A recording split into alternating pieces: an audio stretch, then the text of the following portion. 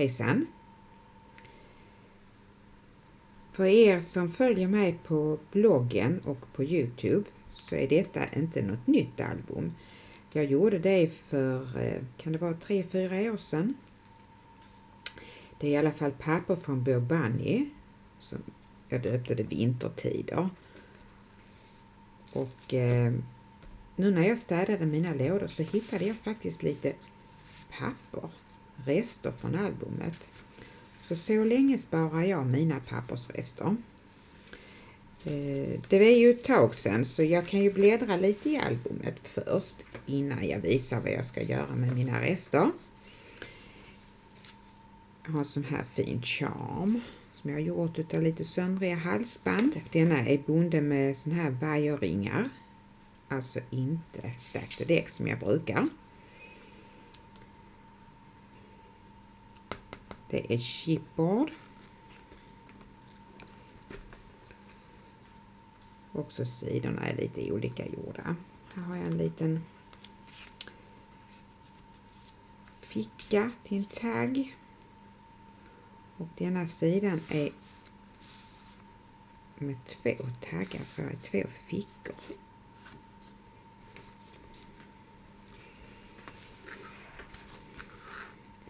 Här är en sån här genomskinlig ficka, overheadpapper. Där jag gjorde lite tags och en liten sån här bok. Jag sätter in lite foto. Det ryms mycket foto i en sån. Ackordion.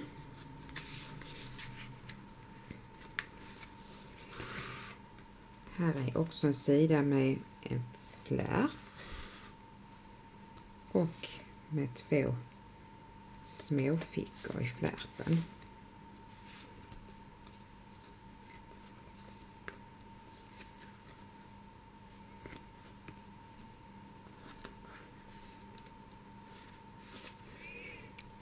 Plats för mycket foto i. Och den sidan kom jag ihåg att jag lät vara så för den var så fin med motivet. Här är en som man kan öppna så och sätta foto. Och så är det en ficka bakom med plats för fler foto. Och det var många sådana här taggar på papperna. Så de använder jag. Vi ser här är nog någonting här uppe. Ja, där är en tagg ovan delen.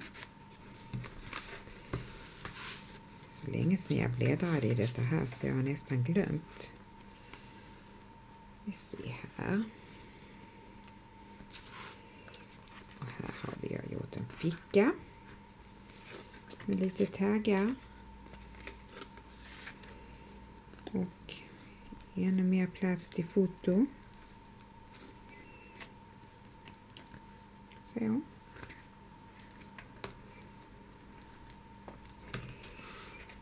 Och här var också ett sånt fint motiv som jag lät vara så.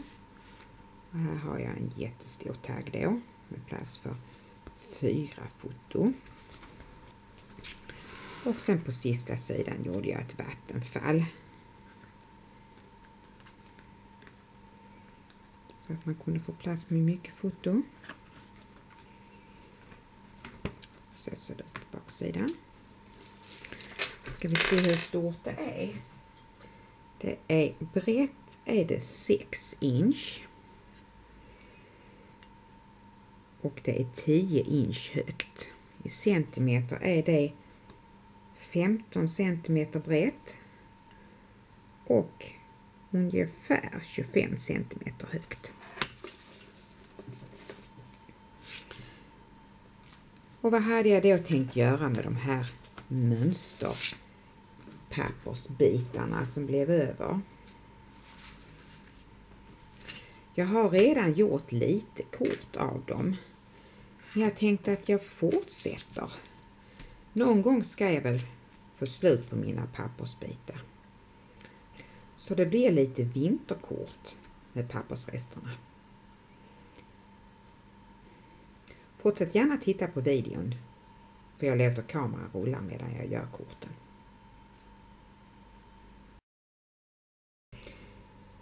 Detta är lite av de sakerna jag använder till mitt första kort. Plus lite pappersrester då. En kantstans från Eko Success som heter så här. Med det numret. Den äldre, så jag vet inte om man kan få tag i den längre. Jag har använt en stämpel som ser ut så här. Varma kramar i en kall vintertid. Och jag tror det är reprint. Och där har jag använt Stasson blå. Också Martha Stewarts. Ska se här vad den heter. Arctic Snowflake. Fina trevliga små snöflingor. Och sen blått cardstock. Och sen lite papper. Och en kortbas. Jag har gjort som så att jag har ritat runt om med en blå penna. Och sen tänkte jag att jag ska klistra ner dem så här. Så. Och jag använder det här limmet idag. Art glitter. Och det gör jag för att jag gillar den här metalltoppen. Den blir så liten fil. Sträng med lim.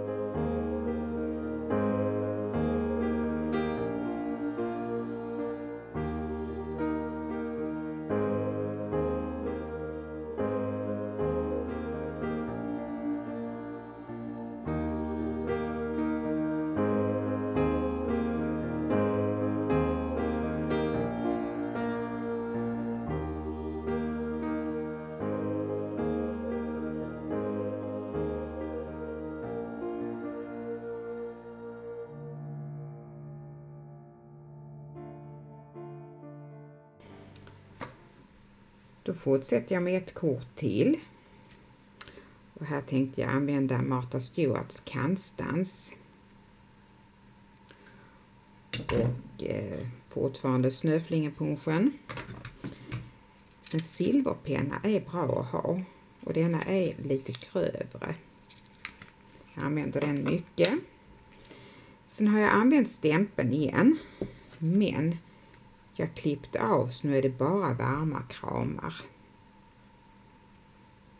För det kan man ju göra med sina stämplar. Om man inte behöver ha eller vill ha hela. Och så kortbas. Grått cardstock i botten tänkte jag. Och grått mönsterpapper. Jag tänkte om jag sätter den så. Men så fattas det en bit där.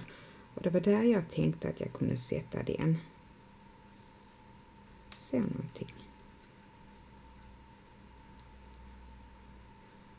jag får en liten ram runt om. Och sen placerar jag det andra där. Så nu sätter jag det på sån här snabb inspelning igen.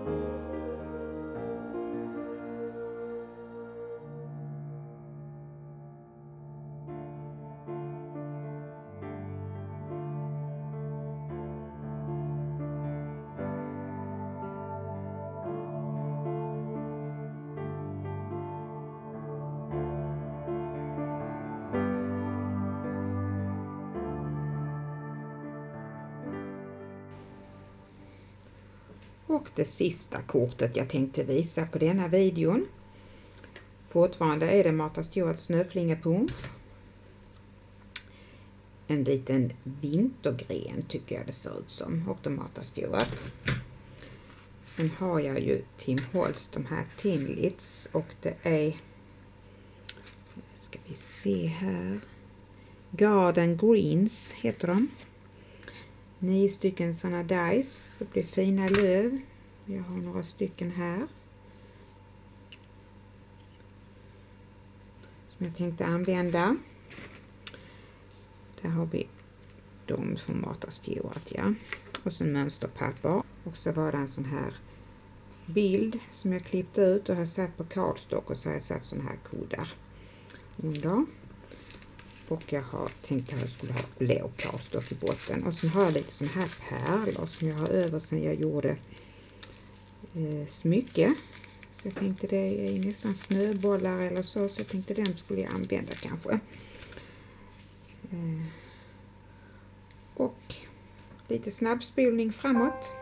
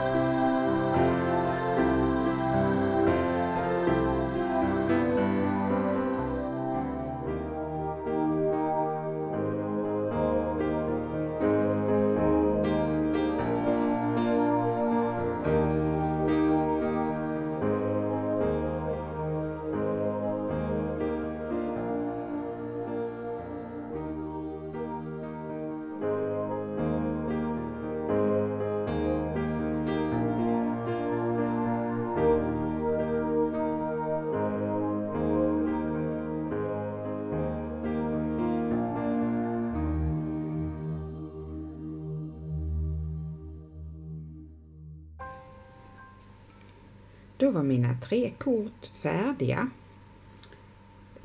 Rätt snabbt och enkelt faktiskt. Tycker nästan man kan bli lite mer kreativ när man inte har så mycket att arbeta med. Så blir det första. Och så var det andra. Med glittret där som nu har torkat.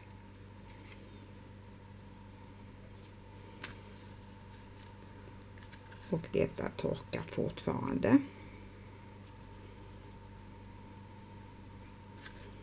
Jag gillar Tim Holtz, de här nya.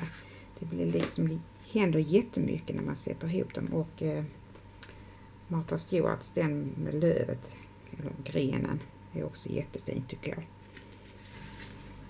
Och då har jag 3 kort. Och jag har också lite mindre pappersremsor, scraps i min hög. Vi får se om jag hittar på något mer med dem. Tack för mig. Hej då!